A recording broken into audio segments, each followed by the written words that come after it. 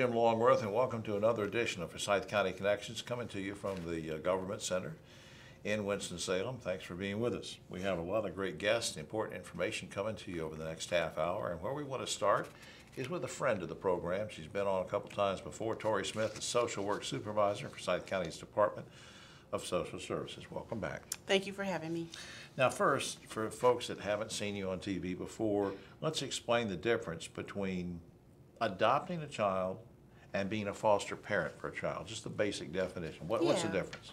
The basic definition to foster a child is basically you're opening your home to these children in need for a temporary basis. They do need permanent homes where their parents are working on their issues that brought them into care, but the plan is for you to reunify with their parents. Adoption specifically are those children that are legally free. Those are children that their rights have been terminated of their parents, and so they can be adopted out of the home that they're fostering out of. All right, now I'm going to go right by an email that you sent me because I'm going to break this up into three things. I want to know the difference between these three things: fostering to adopt, and respite. Okay? Let's start with fostering. You've already partially answered that, but in sort of separating it from other types of fostering, basic fostering would be fostering your children with the identified expectation and plan that they're going to reunify with their parents. So it's just a short-term stay, could be 6 months, could be a year or so. Fostering to adopt. Same thing similarly with the intention that you're going to foster them, but these are also foster parents who would say, in the event the children becomes legally free, I would like to adopt, and so they can stay in my home in order for me to adopt. Does that happen a lot? It does. That's actually how we, while I'm here to recruit, because that's actually how we lose a lot of our homes, because they adopt these beautiful children, and then they have more spaces for more children, so we need more homes. Yeah, no more foster parent, because a foster parent fell in love with a foster child and adopts them. That's a beautiful thing, yes. Now, what did you mean by respite? Well, respite is basically a temporary stay where, let's say, our regular foster parents need just, let's say they want to go on their honeymoon, and they want to send their children to a safe home. And so we do have some identified homes that are called respite providers who would take in the child for a weekend, a couple of days here, while to give a relief to the foster parents that the children are placed with. That's a good thing. Now, what are some of the requirements to becoming a foster parent? Just a few. We do require you that you've lived in Forsyth County for a year. Preferably aged 23 years or older. We would like you to be financially stable and be able to show that. Pass criminal record checks as well as have stable housing as well. That's a few of the requirements that we have. Well, what's the current need that you have right now in terms of licensing foster families? What sort of clue me in on what the need is currently? The biggest need is needing foster homes that are willing to foster children that are medically fragile, that are coming out of the hospital, that have made some major medical issues. We also are in major need of foster parents who are willing to take in teenagers. They can be a little intimidating, but at least they don't need diaper changes. But we need homes that are willing to take teenagers, as well as sibling groups, because it's very hard to place children 3 or more, and oftentimes they get separated. So I'm watching this program, and I say, gosh, Torrie, that sounds great. I think I might want to be a foster parent. Now, how does someone go about? What's the first step they can take to find out if they're qualified, if they have the temperament? I mean, what do they do to become a foster parent? First and foremost, easiest thing is our DSS recruitment line. That number is 336-703-2445. All right, so I'm going to write it down as you say it again. 336-703. All right. 2445. Okay. Again, that is a recruitment line, so no one answers it, but we do check it daily. Okay. Someone will get your voicemail, call you back, and kind of talk to you about the next step and process. That's probably the easiest way. Before I let you get away, you said something in an email to me that you wanted to mention, if time allowed, you wanted to mention a film that came out recently? Yes. It actually came out July 4th. So we just want to encourage any and everyone who would like more to know about fostering children, fostering adopted, definitely check out this movie. It's based on a true story out of a couple out of Texas who really takes on the gear of influencing a lot of their church members to foster very difficultly placed children, and they end up adopting them. So it is a very heartstrong type of movie. I will say the PG rating is PG-13. Okay. So it wouldn't be something you want the little ones to go to, but it's a really heartfelt movie to kind of help you gear towards a decision whether it's for you or not. Yes. Torrie, as always, I just so appreciate what you do and the time you take to come here and just remind us of the important work, and salute to all the foster parents and everything. Will you come back sometime? Absolutely. Thank you, Jim. Appreciate you. Thank you, guys. We'll be right back after this. Forsyth County has children from birth to teens, single children, and sibling groups looking for a brighter day that can only come from being paired with a foster family. Across our community, there are children who live under the dark clouds of abuse and neglect who end up in the care of the Department of Social Services. Open your home and your heart. Help our children discover a brighter day. Call 336-703-2445 or online at fosteringforsythnc.com. Back now for Forsyth County Connections. Earlier, our executive producer, Ed McNeil, Jeff Fabrizio, went out and spent some time with a foster parent. We visited Chandera Creamer just after lunch when her two foster-turned-adopted children were in nap time. A great time for her to take a break and share her story. We had trouble getting pregnant, and I did have a miscarriage, and then didn't really want to go through that again, and weren't really sure what was going on. So we said, well, we could take another route. Fostering and adopting children was not a new concept in her or her husband's families. My husband, his father and stepmom fostered children. They ended up adopting them also. I think they had like at least 5, 6. So he was used to seeing that in and out. And then when they stayed, of course, they are siblings, of course, and so they're still brothers, sisters, you know. And then my father and stepmom adopted my little brother. They brought him home from the NIC unit, and he ended up having cerebral palsy. So we've just been around it. Their first, now in her 20s, was a child she met while working in a daycare center where their mother needed some help. Our first daughter was not foster or adopt. She was her mom was she was coming to the daycare that I was at, and I saw that mom needed help. So I started doing hair at work when I wasn't supposed to be. And then it just kind of went from there, and it was just like, well, what about babysitting? Can you keep her some while I'm working? And things just kind of went from there, and she hit a rough spell, and she just stayed with us, with me. Okay. I was a single parent then. They raised her, and now she has a family of her own. Here, you see her with her husband and their daughters. For me, let's say for us, it was something that we felt we wanted to do, something we felt we needed to do.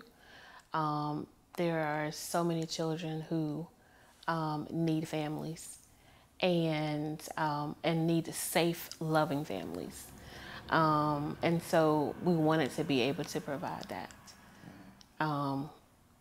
We hear different stories, you know, of things that don't turn out so great.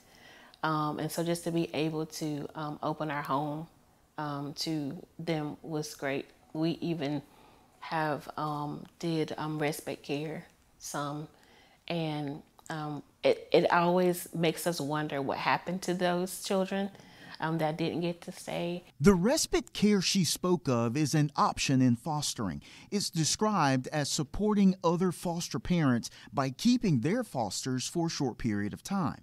Deciding she and her husband wanted to become foster parents set them on a course of learning, a series of classes required for licensure. The classes were pretty not hard. They made it so that everybody's schedule, you know, was taken into consideration, and then we could. The MAP classes were good. They taught us a lot about what to expect, things that you might not think about, because I think sometimes you think about it one way. Oh, these are children that need help, and you may think it's going to be easy, but they show you scenarios. These children have been through things that they've been had experience with. or been subject to. And so it's an eye opener. But you learn a lot. We met a lot of different couples, single parents that wanted to foster or to adopt. They were relatives that wanted to adopt other relatives. And so you get to share a lot. You learn a lot from the people and become like a supportive community. Over time, she says learning is not just from the provided classes. She discussed learning from supporting her children through each of their individual triumphs and trials. And so we've had to learn, how to navigate all of this. But as long as you're open-minded, and be ready to whatever comes, you just be ready to roll with the punches, and they teach you a lot. The children teach you a lot, and I love that. My kids teach us all the time. Forsyth County Social Services and Crossnor Communities for Children is hosting a private screening of The Sound of Hope, The Story of Possum Trot. Scan this code to register. Get more information at 336-703-2445 or fosteringforsythnc.com. Back now on this edition of Forsyth County Connections, and we have a very special guest. She's a first-time visitor to the show, Dr. LaShunda. She's Quality Assurance Manager for Forsyth County Department of Public Health. Good to see you. Nice to see you as well. Native of Lexington, and so proud that you decided to make your career here, and we appreciate that. Let's talk about something that doesn't normally get covered a lot in the media. We talk about a fee schedule. Now, does that mainly apply to what it costs to have vaccines administered or whatever, because you're in the Department of Public Health? Talk about a fee schedule. So our fee schedule is actually governed or managed by our accreditation. And so with the fees, we want to look at how it impacts our community, how can we meet their needs as far as cost, and also make cost affordable. Now, are there other kinds of services or resources, documents what's included in a fee schedule if somebody goes to it and sees what the costs are? So our costs are based on methodologies. It's both quantitative and qualitative. We also look at cost of supplies, cost of employees, services, and so with that we identify we also look at our other counties, surrounding counties, because we want to make sure that our fees are compatible, but most importantly we want to make sure they are affordable. So right, because there are enough barriers as it is to good health care. Yes. You don't need another one. Correct. Yeah, so this impacts the community pretty positively, doesn't it? Very positively, yes. Now, how are I know you partially answered this already, but let's simplify it for the audience, or mainly for me, because I'm not good at math. How do you just set a fees, and so LaShunda says it's going to be this much. I mean, how do you do that? So it depends on the department. So we have our fees are from our dental department. We have fees for our labs, for our clinical services, and for our mental health services. And so with all of those, some of them are governed by, we look at our Medicaid cost settlements. Oh, yeah. And that also impacts and plays a part. We also look at the number. So I will tell you, currently we have only 45% of our community that pays. We also have a sliding fee scale, so that also impacts on how much a person pays. All right, so how does that work? If I say I need some vaccines, or I desperately need some dental care, I'm on a lot of different kinds of assistance. I'm elderly. I don't have disposable income. I can't afford it, but I need dental care. How do you determine this sliding scale thing you're talking So about? the sliding fee scale is a state mandated type scale. So we get that information from them, and the individual falls within the poverty level of their percentage of income. Is based on what they will pay.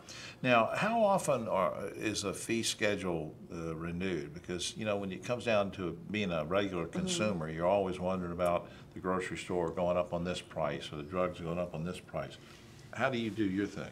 So our fee schedule is reviewed annually. It will be renewed, or our new fees will come out in this month in August.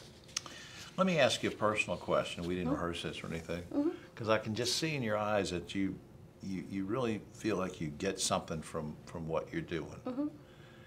What gratification do you get from doing this kind of work? As you can see, I get very, very excited just working in public health and being a public servant. But just as far as we were talking about fees, just individuals are able to come to our facility to receive care and don't really have to worry about how they're going to pay for it. Right. And so that is what our mission is, to make sure we can allow affordable care. Really improving quality of life. Yes. For the community, and maybe it's one particular segment of the community, but if you're helping them, you're helping everybody. Correct. It helps everybody. You know, I should have asked this before, but just a basic question about where, you talking about the facility, tell people where they would go for these kind of things. So we are located at 799 Highland Avenue. It's right beside of our Department of Social Services building, and is off of Cleveland Avenue. All right. Now, is there a website or anything where people can go to learn more about what you and I are talking about? Yes, they can go to our main website, which is co.forsyth.nc.us, and then from there you will click on Health and Human Services. All right. LaShunda, I appreciate everything you're doing and taking time out from helping other people to stop by and talk about this important topic. Thanks so much. Thank you for having me. And the next time you come on this show, you have to bring, get with your parents and your family and bring some barbecue to the show. Sure. Yes, for sure. Thank you. We'll be right back after this. Don't procrastinate, vaccinate. School immunizations are available at Forsyth County Department of Public Health. Immunizations are available at no cost for Medicaid and uninsured patients. Call 336-703-3324 or at forsyth.cc/public health. Back now on Forsyth County Connections. So glad you stuck with us. We have a special guest with us right now, Shannon Maloney. She's Senior Environmental Health Specialist in the Forsyth County Department of Public Health. Welcome.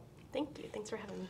By way of Santa Fe and Georgia. And Yeah. You've been everywhere. All the way over. You've been everywhere. Famous soccer player from Western gosh. Carolina. We'll just spend the whole 5 minutes talking about soccer. That's fine. All right, you sent me an email. Let's talk about accreditation. Mm-hmm.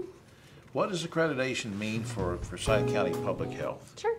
So accreditation is a statewide mandated program in North Carolina. So all 100 counties follow this mandated program.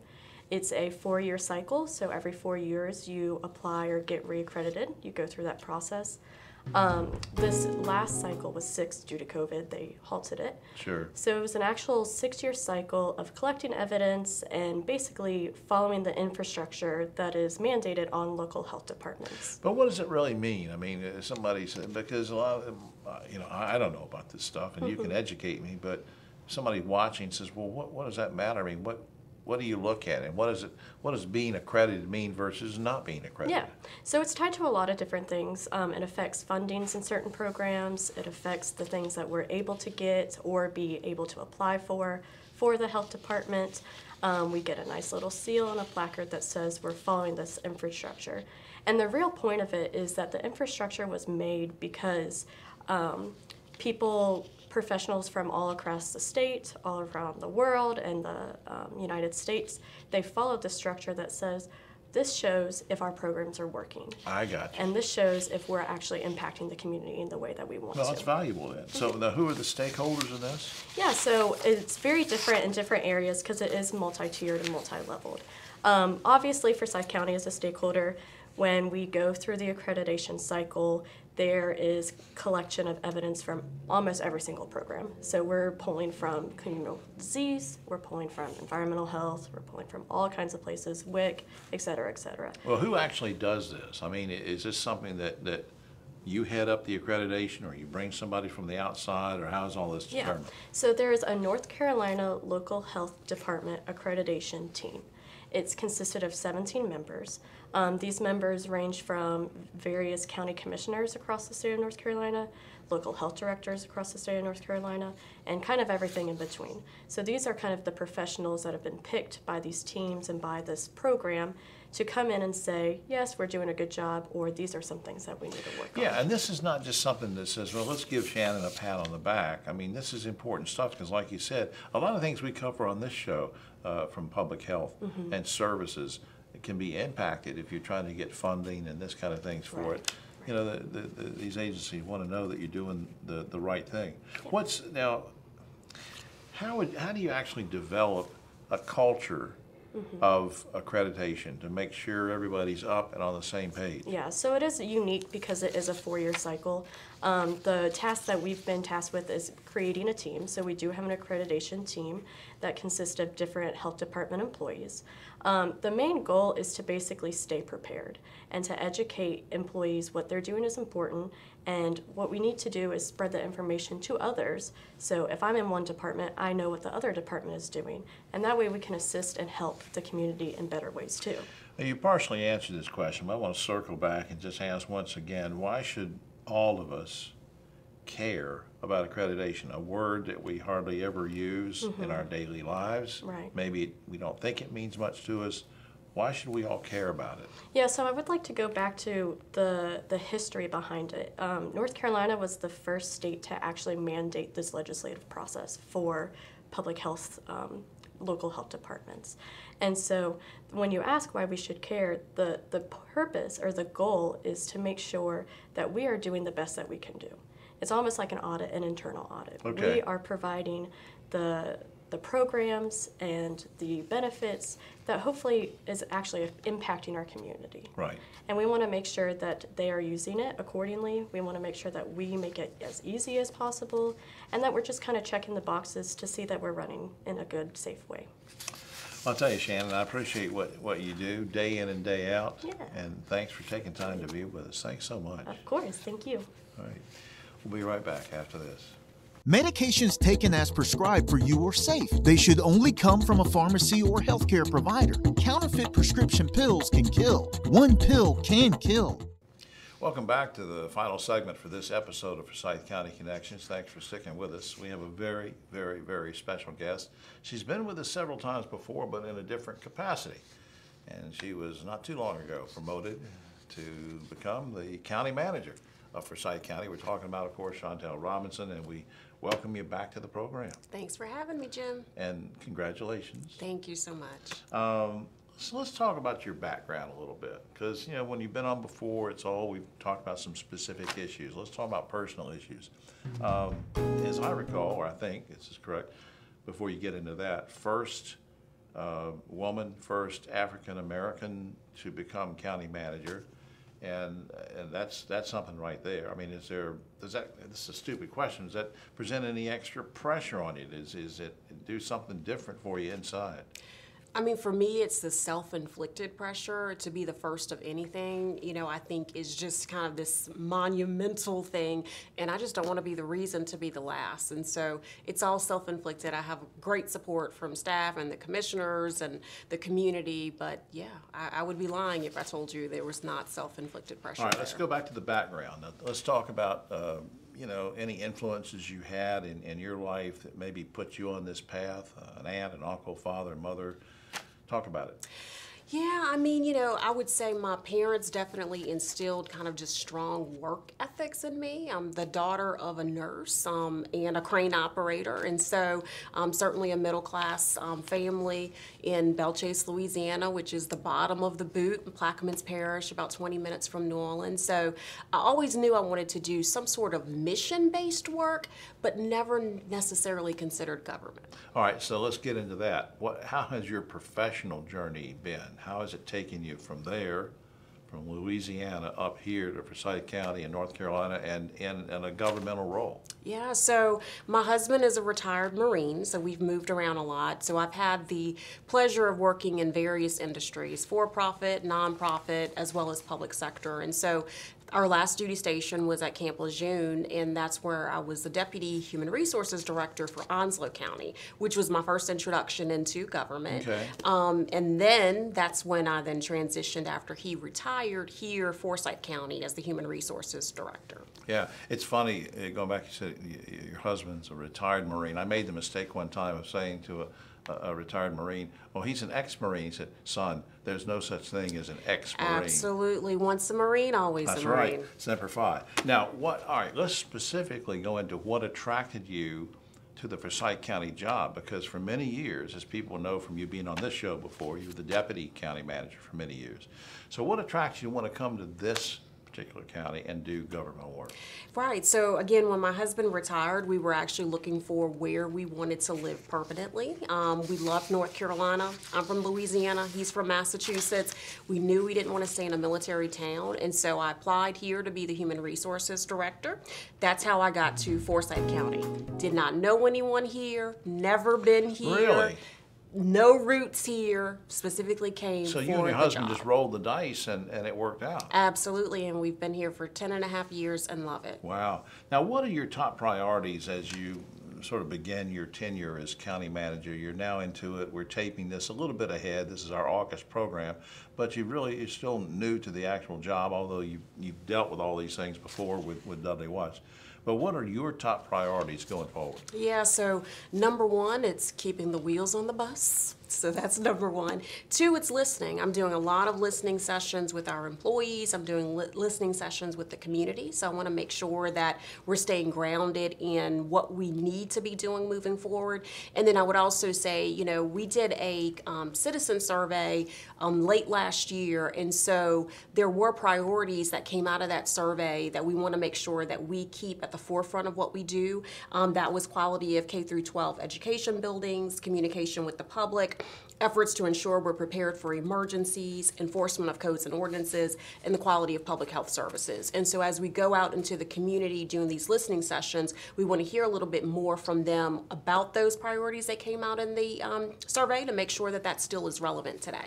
As you go forward with these community meetings and sessions, are there any particular locations we should know about or regularity of when they're going to occur? Or? Yeah, so we're going to all 10 libraries. It'll be in the evening from 6 to 7:30 p.m. all through the month of July as well as August. And so with this taping, there'll be some August 1st, 6th, 13th, 14th, 20th, and 21st. And the full schedule and locations can be found on our website, www.forsyth.cc. Yeah, I think this is great. And, you know, as before we run out of time, what gratification do you get from working not just as a county manager, because we know that you're new in the post, but not new to the county, not new to government, and you've been working in human resources, you've been working as a deputy county manager. What do you get from working in that arena?